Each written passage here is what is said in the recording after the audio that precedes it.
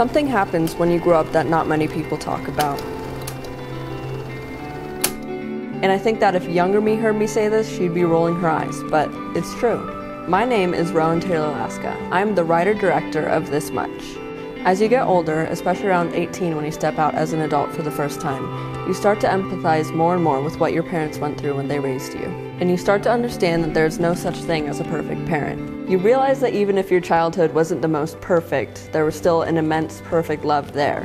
Of course, there are parents who are much worse than less than perfect, but the story isn't about them. This is a story about the parents who try their best and still mess up every once in a while. This is the story of Laura, a single mother who is juggling work, moving into a new apartment, getting a divorce, and raising her young daughter. But she's still young.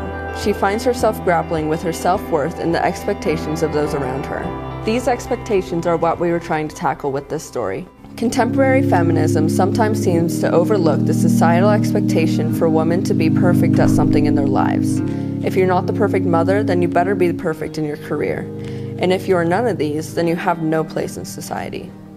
Well, here's a woman that is perfect at nothing but deserves to have that place. Help us tell this story by contributing to our campaign. We will be filming in mid-March and still need funds for wardrobe, props, food, gas, parking, festival fees, and pay for the talent. We have to make 80% of our goal in order to get any funding at all. Don't miss out on the amazing incentives our page has to offer. Thank you.